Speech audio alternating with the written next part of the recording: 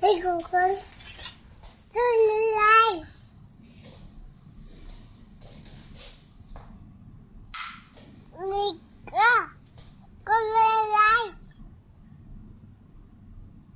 Assalamu alaikum, Samir Soge with you.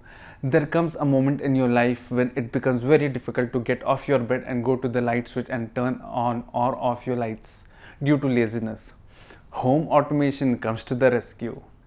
To have the privilege to be so lazy, you have to work hard once. In my home, I have automated many of the power switches, but I have never automated any of the light switch.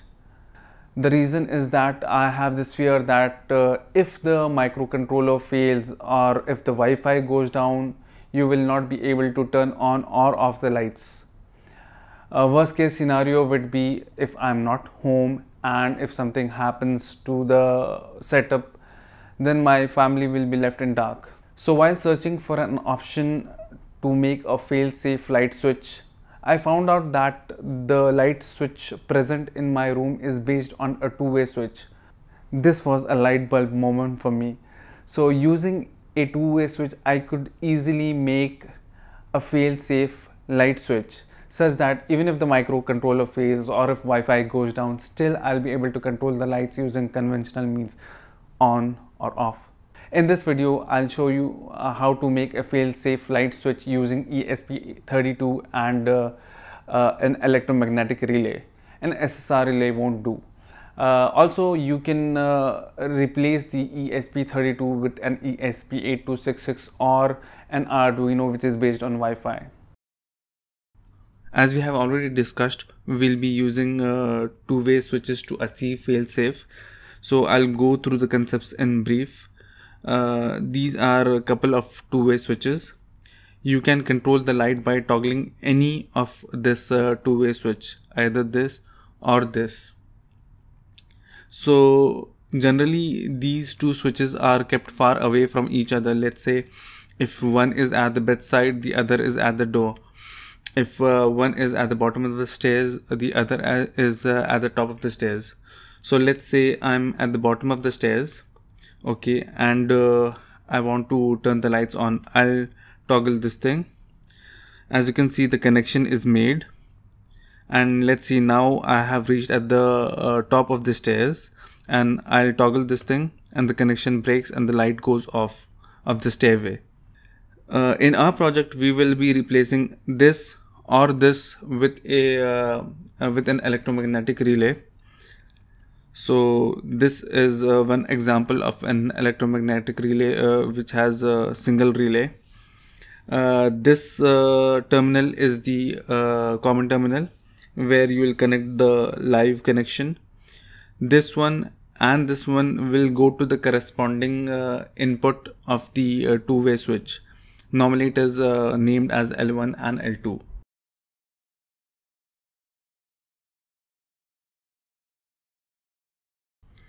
So this is the two-way switch I was talking about. It looks like a normal button only, but on the back side there are two terminals, L1 and L2, and one common.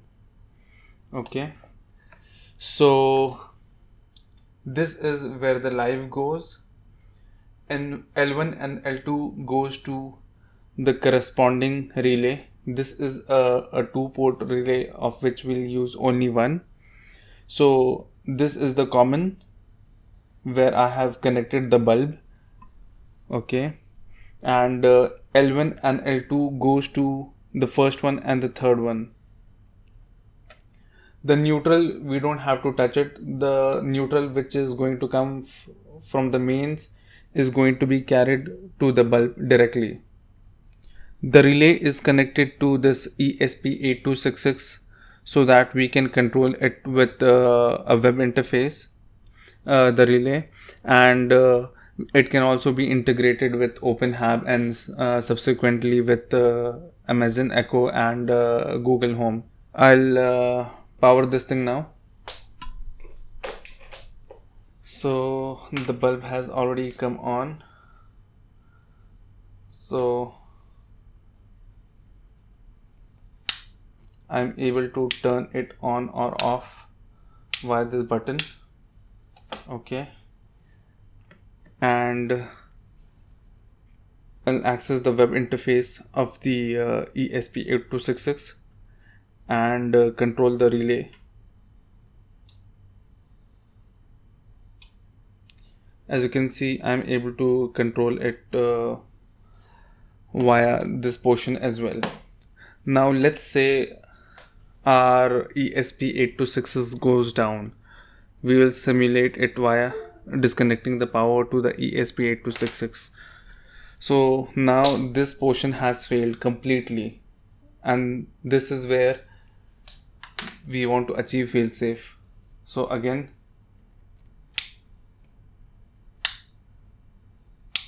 we are still able to turn on or off the light via the conventional means.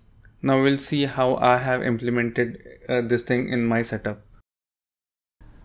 This is one of the switch box which is close to my bed.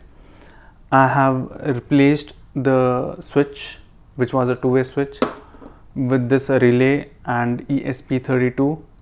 The main live voltage goes to the relay common, and NO and NC of the relay goes to the other switch which is close to the door.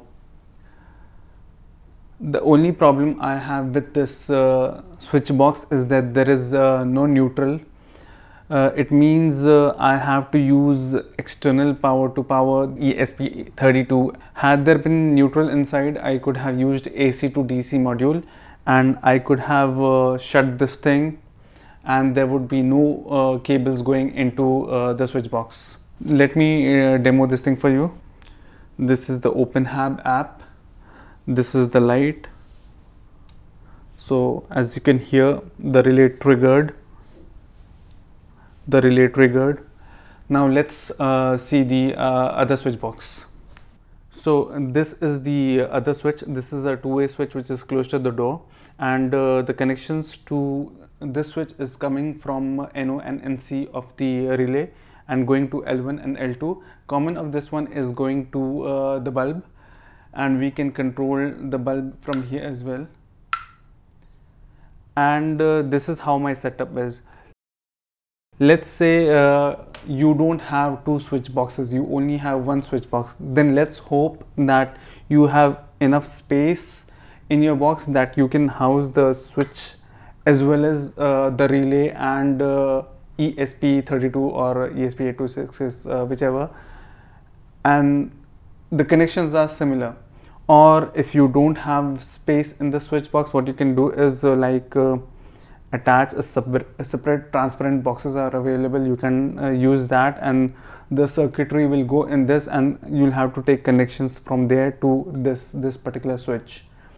Hope this video has been informative for you. Thanks for watching, and do subscribe.